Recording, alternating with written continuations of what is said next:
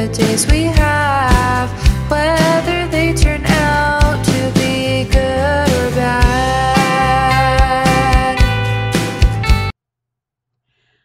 Hi everyone, I'm Helen from Ohio, and if you hear noise beside me, it's just my son playing with his music. He was in the other room, he heard me talking, and he decided he needed to come in here and find out who mommy was talking to, I guess.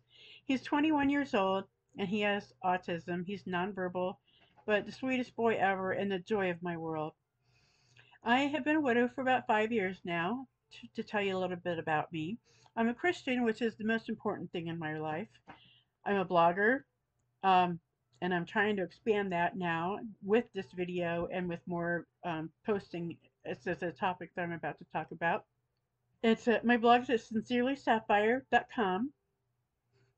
I'm posting this video because I want to reintroduce myself to my YouTube listeners and to my blog readers and those who know me on Facebook and my Facebook groups. They're so important to me. I really want to make an emphasis on weight loss right now. Like I said, Christianity is the most important thing to me, but my health has really, as a single mom, it's really come full force to me. My mobility has become impaired with bad knees, bad back, arthritis in my knees, spinal stenosis in my back. I had gastric bypass surgery about 20 years ago now, and I lost 157 pounds, but I gained about half of it back when I had my son, and I've lost it again with Weight Watchers. I used WeightWatchers.com for the tools, but I also had support groups with YouTube with what was it then? Anyway, support groups online, and I'm still staying in touch with some of them now. But we all were losing weight together, and that was a great support. I'd like to build a weight loss community on my video platforms, YouTube. I just joined TikTok. I didn't join it for a long time for a lot of reasons, and I joined it just to be able to see videos that people sent me. And the more I explored there, I found so many of you wonderful, supportive people who are facing this journey also. So I decided to become active on TikTok as a result. This past about 4 years ago, I was diagnosed with underactive thyroid. And over the last 4 years, my level of medication has been adjusted here and there at a lower dose, then a little higher, then a little higher, and it really became completely obvious that something needed to change with the thyroid medication first. And because I tried to lose weight in January, February, March, and April, and I lost a whole 8 pounds. So when I had a physical with my doctor, I asked her, I said, I'm trying really hard to lose weight and nothing's happening. Can you please help me try to figure out what's going on? Because I know an underactive thyroid, it won't make you gain weight, but it will definitely make it hard to lose weight. Is there anything I can do? So she referred me to the weight loss clinic at Akron General Hospital. So my appointment there turned out to be with the doctor who used to be my primary care doctor before my current doctor. So she was already familiar with me, with my story and everything. So that's been really cool.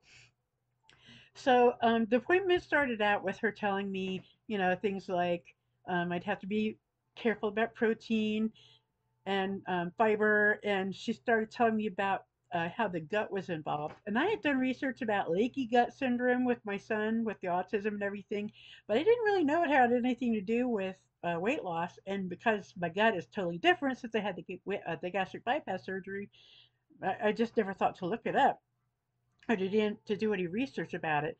So then I thought, was this all, she's just going to tell me advice about what to do and not really, because I had to tick a box and I chose, I didn't want to choose weight loss surgery options because I'd already had it.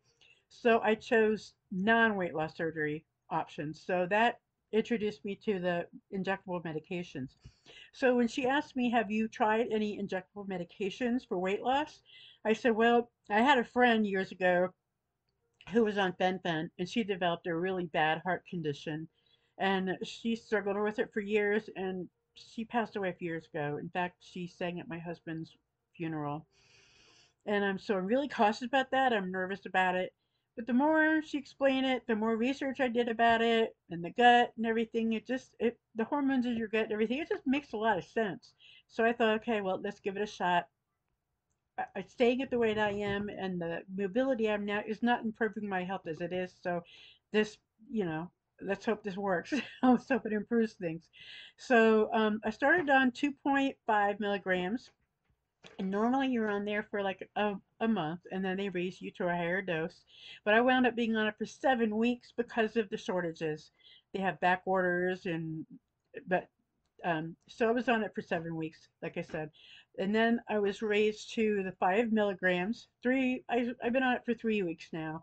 I have one last vial of it in the refrigerator, and so I'm wondering if she's got to raise me to a higher dose next time because I heard that I saw a video that showed that to the 2.5 milligrams and the 5 milligram doses are really to acclimate your body to make sure it was going to be able to handle the medication. And I've been doing well so far. My only side effects is I had a few days of diarrhea, and that totally went away the first week.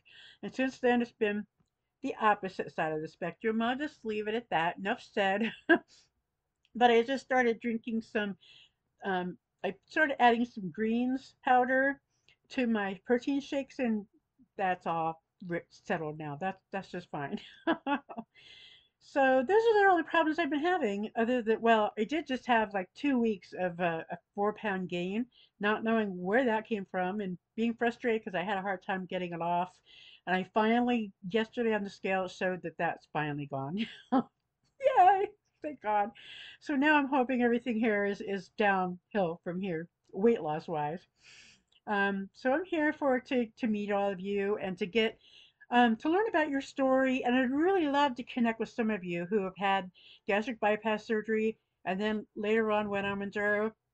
I haven't been able to find much information about the two of those together to find out how that goes because it's all about your gut. Get my gastric bypass. I had the Roux-en-Y gastric bypass, so my stomach is totally different than anybody else's. So I'm not sure how all that works out. And also, if I drink a protein shake, it makes me full. I mean, I'm full all the time anyway, but it really fills me up because of my stomach is so small. So then I'm not eating the rest of the day like I should. So I'm trying to find a balance with that, but I really want to get to know some of you more, and I really want to be able to pay it forward to those who come behind me.